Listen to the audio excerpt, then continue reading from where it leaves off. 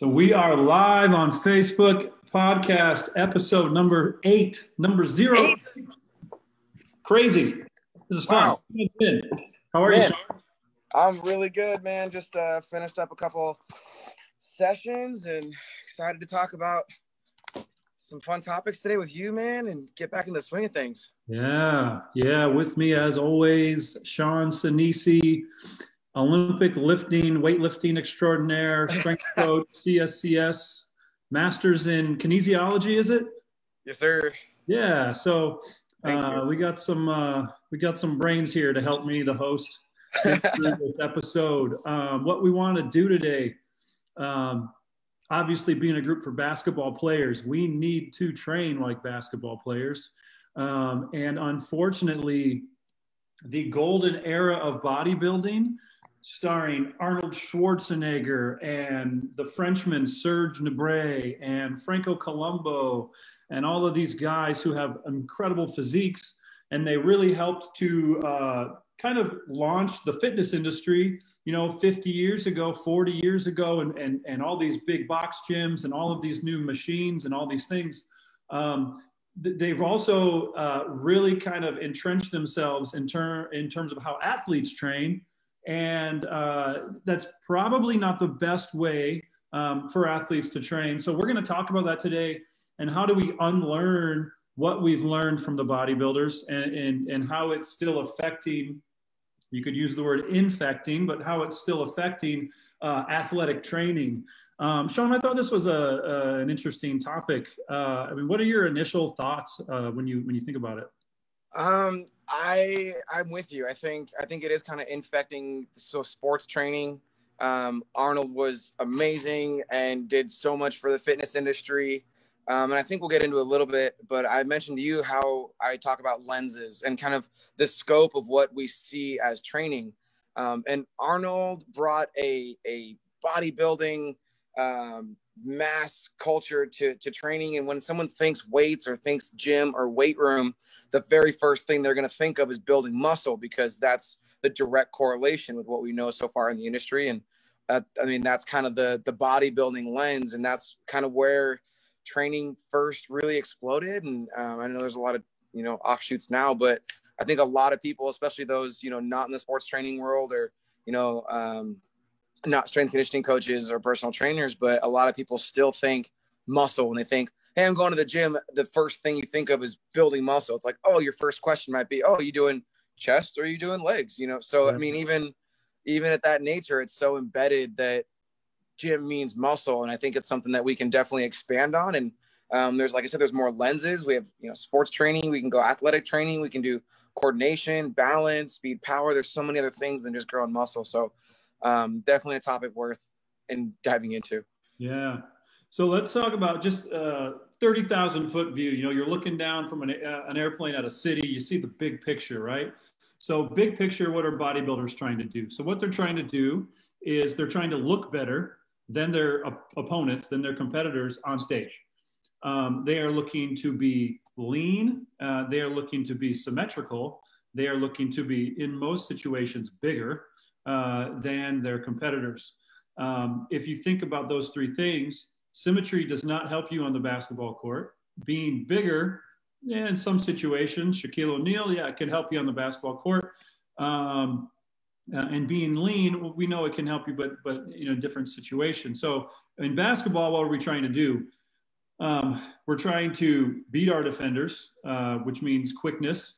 We're trying to jump higher than our competitors, to grab rebounds, to block shots, to elevate and take a jump shot over them. We're trying to stop them on defense, whether it means jumping up to block a shot, whether it means moving your feet quickly to keep the ball handler in front of you, proper footwork, things like that. So all of those things are pretty opposite of what bodybuilders are trying to do. Yet, basketball players go to the weight room and they're like, oh, I got to work chest today, or it's arm day, or it's back and biceps, chest and triceps day. So the bigger thing, or to take the bigger thing and to make it smaller, what I was just alluding to is those training splits. That's the first thing I wanted to really dig into a little bit deeper. Bodybuilders and their training splits are used a lot in the weight rooms of athletic departments. Ironically, this wasn't planned. Sean's wearing his Laguna Beach High School strength and conditioning shirt. He was the athletic department strength coach for Laguna Beach High School. And I'm sure he had plenty of athletes, probably mostly guys. You know, we're doing arms today, coach. Hey, we're doing back and tries today. Hey, we're doing chest and tries. So bodybuilders have this training split for a couple reasons. One, they're running steroids. They're running gear. Okay, they're on steroids.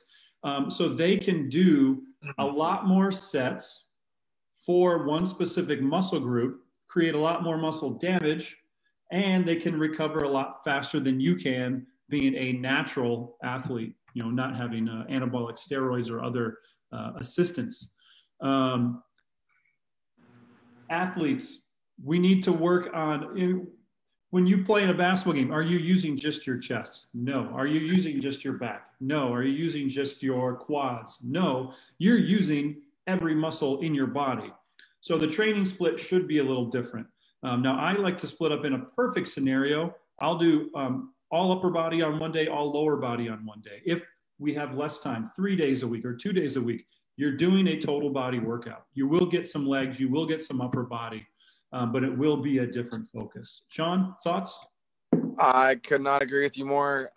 My favorite training split, about 4 days a week. You know, if you're, you know, off season or nearing it, 2 uppers, 2 lowers. If you're 3 days a week or less, I'm same boat. You're 3 full body workouts or 2 full body workouts. I'm on the same page. Big compound movements that look like your sport. I'm a fan of, you know, if you need to be a little bigger and put on size to, like what we talk about, strength ratios and being in structural balance. I think we'll get into that. But as far as training splits go, yeah, I'm movements over muscles all day long. I could share the screen with you, but that's literally the first thing. I have a couple bulleted items. The very first line item is movement over muscle. It is right there. I'm going to check that box. Movement precedes muscle.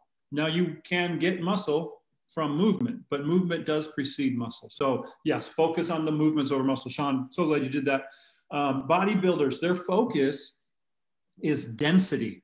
All right. And what do I mean by density? One of the best ways to put on muscle or to grow, the scientific term is hypertrophy. One of the best ways for hypertrophy is density, the amount of work in a short amount of time. So can we do 16 sets of chest in 75 minutes? That would be tough, but bodybuilders get it done. Density doesn't necessarily help an athlete in terms of their training. Why? Because we're usually doing a lot of neural dedicated exercises. We're doing, whether they're snatch pulls or deadlifts or you know, any type of weightlifting movement like Sean likes to do and likes to coach. Those require a lot of rest. And so density is out of the equation. We're not trying to pack 10 sets of 5 snatches into a 30-minute workout or 20-minute workout. I need 2 to 3 minutes. I need 4 minutes between sets to do that exercise effectively as an athlete. So bodybuilders are really focused on density. Athletes need to focus on the neural recruitment of their muscle fibers. Bodybuilders also focus on symmetry. Obviously, you need to have deltoids on one side, deltoid on the other side should be the same. Biceps in relation to the triceps should be symmetrical. Quads in relation to the backside should be symmetrical. Things like that. Basketball players, if we're training correctly, you probably won't be that symmetrical. Typically, basketball players have bigger shoulders. Typically, basketball players have some bigger quads. There's some things that might not look on stage like you have the greatest physique, although most basketball players do have good physiques. The symmetry is not our main end goal with bodybuilding. Sean, you talked about lenses and how we see training and what we can do with weights that's not muscle. Can you talk about that a little bit?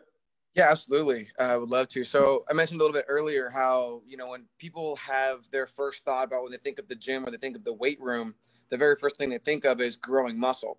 And so I see that as one lens, right? So growing muscle, or like a bodybuilding type of lens. So I'm looking through training as a bodybuilder.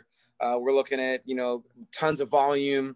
We're doing a lot of fatiguing sets. We're doing a lot of compound sets. We're doing a lot of, muscle group training specifically. And then another lens could be, the strength conditioning lens. I'm looking at sports performance. I'm looking at matching movements that happen on the field to movements in the weight room. So I'm creating a little bit of sports specificity with not only the joint angles, the movement actions, but also the muscle contraction speed. We could be looking at through more of a therapeutic lens, where we're looking at more rehab based. I can use weights for correcting muscle imbalances, for correcting posture imbalances, or any sort of dysfunction you have, right to left balance. We can look at it through more like speed and power and other types of muscle contraction. And then kind of what you said is more of a central nervous system adaptation, where I'm more interested in changing the brain's ability to send signals to the muscles, to coordinate the muscles so that they work more effectively, more explosively, and are stronger and more efficient. And so at that point, we're looking at more of a central nervous system, I think was one of those points. But we're training the brain that controls the body to have a larger output than just the muscle itself. So different lenses being different scopes, different disciplines, like CrossFit can be a lens. You see training as performance. Your training is your performance. I think that's something I heard one time at a conference that I really liked, as opposed to training for performance. Right. So like, the Ninja Warrior stuff, or the CrossFit stuff, or things like that, where the training itself is your performance. CrossFit is it's a competitive exercise, you know what I mean? So that is the performance. And so that's another lens you can kind of look at, but it doesn't have to just be, if I'm going to the gym, I'm working on muscle, I'm growing muscle. I can be doing, more strength training. I can do balance training. You can do even like agility if you get the right gym space. So tons of different ways we can train. And all these things we can use weight too. So we talked a little bit about, speed, power, adaptations, force qualities, whether it's strength or whether it's endurance. But those all require different loads. So just because I'm using a weight doesn't mean that I'm growing muscle. I could use a light weight for speed, a moderate weight for power, something really heavy for strength. And those aren't muscle focused. And so lenses just being how I see training. What are my goals? What am I doing in the weight room? And what system overall am I trying to affect? Yeah, you touched on it. I touched on it earlier. You just hit it again, but I can't stress it enough that like the nervous system. Now, let me back up a second. There are plenty of times where I have athletes and they need to put on size, and we definitely will do the rows and the bench presses and the things like that. And I think it's really important, especially with athletes who are younger in their careers. They're, younger in age, 18, 19, 22, things like that. And they're going up against guys who are 28, 9, 30, who have a little more maturity. Yes, let's put on some size. Let's put on some weight. But a lot of that goes back to the amount of food you eat. It goes back to the recovery, the amount of sleep that you're getting. But as an athlete, we are training to compete at a high level. We are training for performance, like Sean said. So our training, while we may have some bodybuilding elements, or you may think they're bodybuilding, we still are training to adapt the nervous system over the musculoskeletal system. Again, bodybuilders are getting on stage and people are judging them based on what their body looks like. No one's going to care what your body looks like if you drop 35 on the top team in the league. No one's going to care what your body looks like if you're MVP of the league and you sign a huge contract next year. It's irrelevant what your body looks like. We need to train to adapt the nervous system over the musculoskeletal system, and that's really key. And then on top of that, I mentioned steroids earlier. When you get to the especially higher levels of bodybuilding, man, there's so many drugs that they're taking. And so for that reason, it's not as healthy. Now, are there natural bodybuilders? Sure. And it's a whole big subset of the industry. But another thing we want to avoid on the bodybuilding side of things is we want to be healthy. The healthier bodies recover faster. The healthier bodies compete better. The healthier bodies have clear brains, which can help recruit better nervous system and muscle patterns, things like that. Bodybuilders have a lot of them have really unhealthy insides. Their blood work looks bad. They have hormonal issues. They have erectile dysfunction. They get acne. They have all these things because of their lifestyle, because of the amount of mass that they're carrying around, amount of muscle that they're carrying around that just the human body isn't supposed to do, as well as the amount of drugs that they're taking. So, from a health standpoint, it's not optimal. Another thing regarding the health standpoint, and again, the gym that I own, our slogan is healthy, mindful, strong, and healthy is first for a reason. A lot of bodybuilders, they do the bulking and the cutting. They have their off season and their in season. And in their bulk, they gain a whole lot of weight and then they cut it all down. And they gain a whole lot of weight and they cut it all down. That also has shown to be very unhealthy long-term. And you can go on the internet and search it. There are countless stories of, Rich Piana recently being one of the latest ones. He was 44 years old, big, huge, massive dude, just fell over dead one day. There are a lot of unhealthy aspects of bodybuilding that as a basketball player, we just need to avoid. Now, again, they're doing a lot of good things. I'm not saying they're not, but we need to focus on the athletic side of things. We need to focus on neural recruitment, on growing and developing body parts that will help our games, and growing and developing our nervous system to recruit as much fast twitch muscle fiber as possible so that we can run faster and jump higher. Sean, anything on that one? You nailed it. I mean, the biggest thing I think of is the training goals. What are your training goals? Hypertrophy or muscle growth is a very common training goal, especially with the population I work with, being football.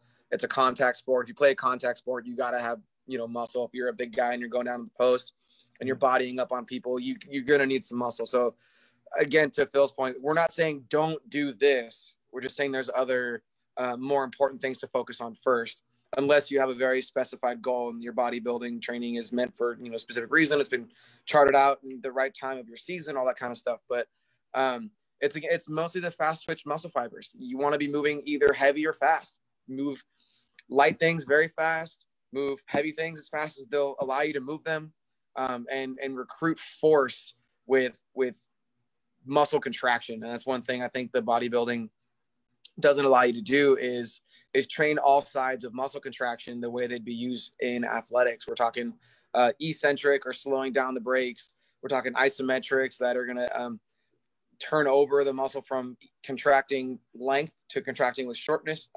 That did not come out really well. I'm a little tired, guys. I'm sorry. But the amortization phase of going from an eccentric or stopping and starting again. So, and then also, your concentric, your explosive power stuff. So those are all different, qualities of muscle contraction that we wouldn't be seeing with bodybuilding.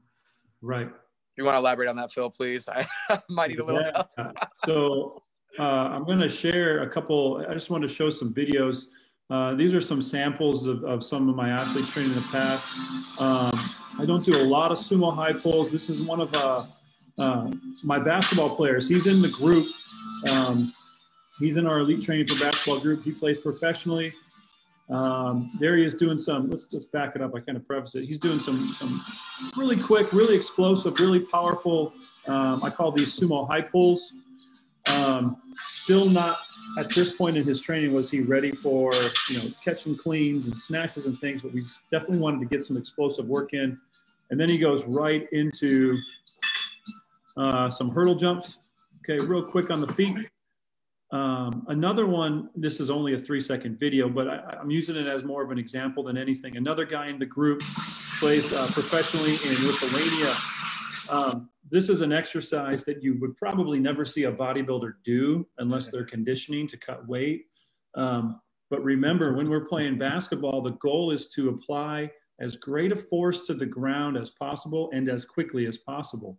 I love sled pushes and sled pulls, sled drags, all those things.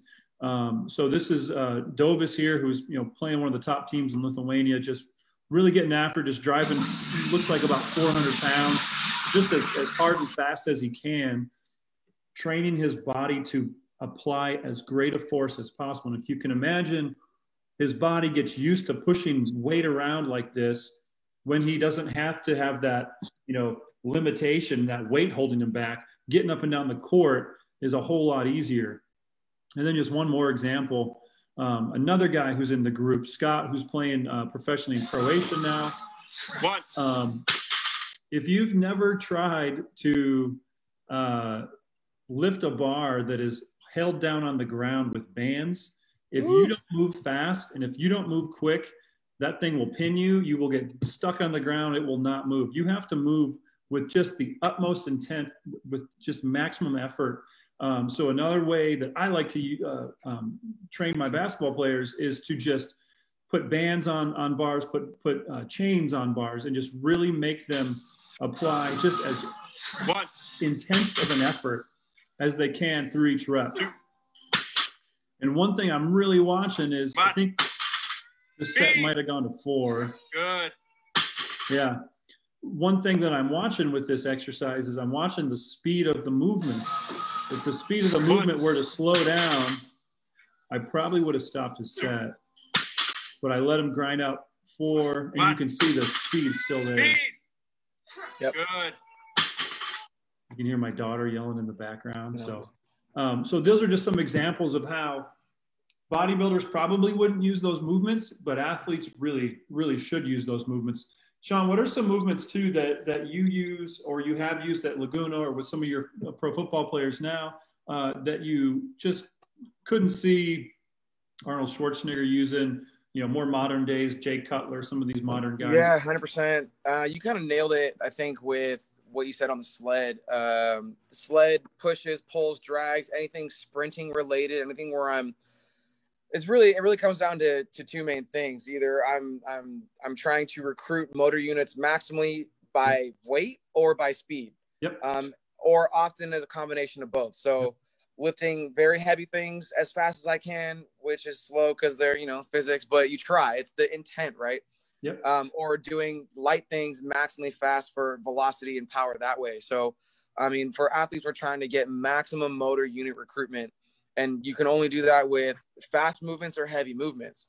The muscle is only responsible for about 80% of your peak force. The musculature actually dies off at about 80%. And the other 20% is neural, central nervous system, brain capacity. So if you ever look at a chart and when you see like 80% and above, and it says, hey, this is the strength training zone, because the muscle is done producing its force and it's relying on the neural output of the brain to send a bigger, faster, stronger, more coordinated signal to the muscle. So movements, I love barbell movements, but mostly that's because I'm a little biased.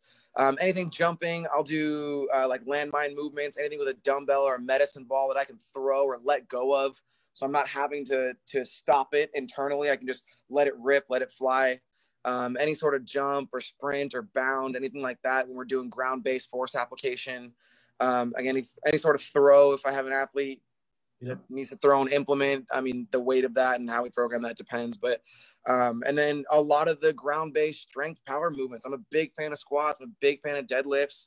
Legs feed the wolf. Your lower body is probably the most important thing for any ground-based power sport, run, jump, and the legs transfer force to the upper body. So overhead presses or like any of my Olympic variations, kettlebell snatches, kettlebell cleans, kettlebell swings, landmine variations of that, like split jerks and things like that, where I'm moving a lot of parts fast and a lot of parts heavily. So big compound multi-joint movements, any of the Olympic lifts, any of the Olympic lifting variations. I probably use more variants of the Olympic lifts for athletes than the full lift itself. A lot of high pulls I've found in my professional career. A lot of athletes, especially as they get in their professional career, beat up really just to make it short, but they can't catch a clean because they don't have the flexibility or mobility to get the elbows up or the wrists hurt. So usually using tons of variants, explosive pulls or big presses and things like that, and really launching something. Yeah. And, going on to the nervous system too, a lot of bodybuilders might do slower movements. I know with some of my non-athlete clients in the past, I've done, pretend I'm doing a chest press. I might have them press for 3 seconds. So 3, 2, 1, and then lower down for 3, 2, 1. So what we're doing there, though, is we're hitting the type 1 fibers because we're moving slow in the concentric. I've never told an athlete to move slow in the concentric. Ever. Every time you go, like Sean said, when you get into those upper end ranges and when you're trying to go at your peak, whether it's sprinting up the court, whether it's getting up for a dunk, whatever it is, your nervous system, your brain is recruiting muscle fibers and creating a big chunk of that movement. So that's a big reason that you have to train in the weight room. If you don't take anything else, take this away from this talk, is that when you move in the weight room, move with as much intention as possible and as much effort as possible through the concentric or through the actual movement. When you squat, get up as fast as you can. When you press it as fast as you can. That trains your brain to recruit more motor units, which recruits more muscle fiber, more specifically the fast twitch muscle fiber. So then when you go to use those muscles in the game, jumping, running, whatever, they will be basically online, ready for your disposal. We're training for the game. And so that's really what we need to do, is we need to move with utmost intent. You mentioned multi-planar movements, and we were just chatting earlier, multi-joint movements. I don't know many bodybuilders that do multi-planar movements so much. I mean, have you seen that? And how important is that for an athlete? I mean, the only thing I can think of with a bodybuilder doing multi-planar is like, you know, some sort of weird deltoid rotational, like semi-rotational something for like a posterior delt. But I mean, if we're athletes, we need to be able to, especially for basketball, you guys make 1,000 different change of directions a game. Yeah. You need to be able to turn, twist, bend, go forward, go backwards, go left, go right, go diagonal, turn around, go sideways. So when we're talking multiplanar, you see a lot of sports, they're very one directional. Any sort of running sport or like, you know, track sprinting, it's very, we call sagittal plane dominant. But then you start adding in like basketball. If I got to cut laterally, lateral movement is in the frontal plane. So that's another movement plane. I got to be able to go side to side with my guy, especially on defense or what have you. And then, you know, got the transverse plane. I need to rotate. If I want to check and pass and go over there, that direction, I need to twist my spine. I need to have good mobility through that movement. I need to have speed through that movement. If I want to pass the ball that way real quick, I need to be able to twist and rotate. So not very common you get a bodybuilder needing those movements, or at least those movements at that speed to make you quick and sharp and agile. Yep. Yeah, that's, I mean, it's really huge. And when I say multiplanar, when Sean says multiplanar,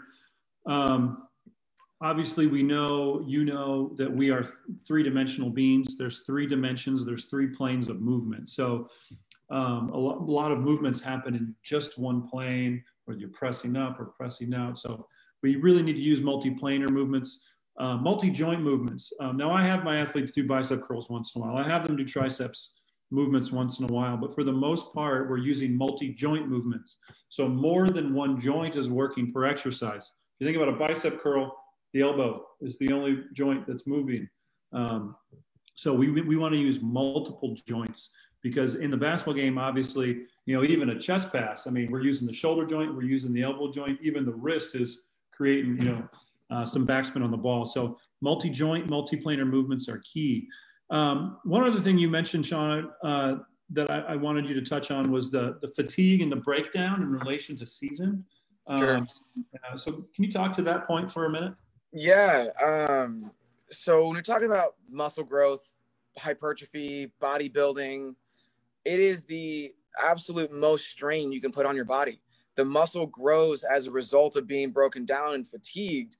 The reason bodybuilders do so much volume is literally they're creating immense amount of fatigue on purpose so that their muscles are, you know, weak and are basically forcing, you know, gene expression to grow more muscle because of how fatigued they are. It's kind of how it works. But if you do that and you're trying to practice or you're trying to play in a season, I think it's a little bit more important that we make a note of this during, like, you know, preseason or during our season, because you don't want to be fatigued from a workout when you're trying to have your best performance on the court. You want to use performance to help. You want to use the weight room and strength conditioning to help your performance on the court. If you just go blast a set of arms and shoulders on Friday and you got a Saturday game, you're going to be tired, you're going to be sore, you're not going to have as much force output.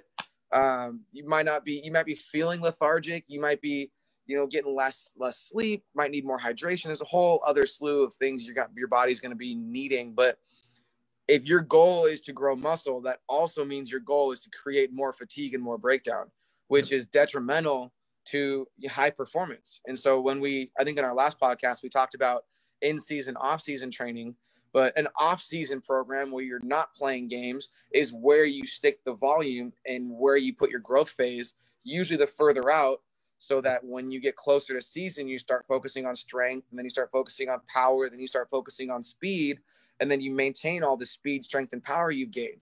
But if you're in the weight room, and training that new muscle to move the way you want it to on the court. Yeah, exactly. So you don't want to be fatigued when you're trying to play your best basketball. And if you're trying to grow muscle, you're basically fatigued. So yeah, love it. Well, that's it for today. A brief 32 minutes, an efficient 32 minutes. If you guys have questions on training protocols specific to basketball versus bodybuilding, or, hey, I'm doing a chest and tricep day, and I'm doing a back and biceps day, and I'm doing a leg day, what should I do otherwise? Drop a comment below. Please ask, DM us if you need, if you don't want to leave a comment. But it's really important that we train as basketball players, and that we train not just for, and I know a lot of us have some vanity. Of course, we all want to look good, but at the end of the day, we're trying to beat our opponent. We're trying to win championships. We're trying to make as much money as possible to feed our family and have a long and healthy career. And that's really what our training should ultimately be prioritized for. Sean, any last words? I usually tell people to focus more on the performance side of training and getting their training to match what they want to be doing. Yeah. Because lifting heavy weights, being explosive, being strong, doing all this cool stuff in the weight room, the cool thing is it also grows your muscle. Strength training also grows muscle. You're still using the muscle. It's not like it's going to get smaller and weak. The best shape people in their life are usually athletes who are doing this style of training. Yeah. The fast twitch, the type 2 muscle fibers are the ones that grow big. Your type 2 muscle fibers are responsible for strength, speed, and power. So they are the muscles that will grow. And so just keep that in mind. Lifting for strength, speed, power will also still help develop your muscles, along with all the conditioning and the performance stuff you're doing. You're going to look just fine. Yeah. Awesome. Thank you, Sean. Right on. Get something out of this show. We'll see you next week. Catch you. See ya. Bye.